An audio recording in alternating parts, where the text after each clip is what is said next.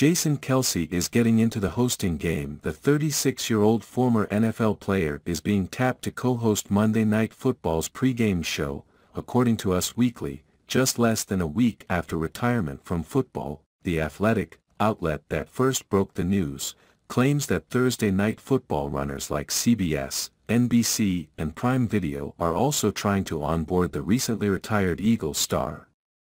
According to The Athletic, networks are waiting to finalize their plans for the upcoming season.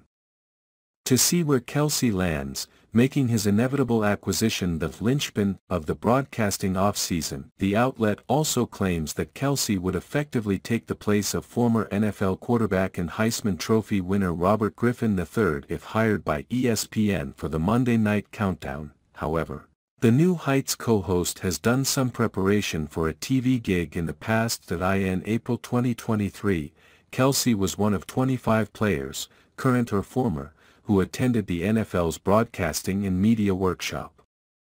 Players had the opportunity to call games on radio and television over the 3-day initiative, and they also got to practice being studio analysts. This is all new territory for me.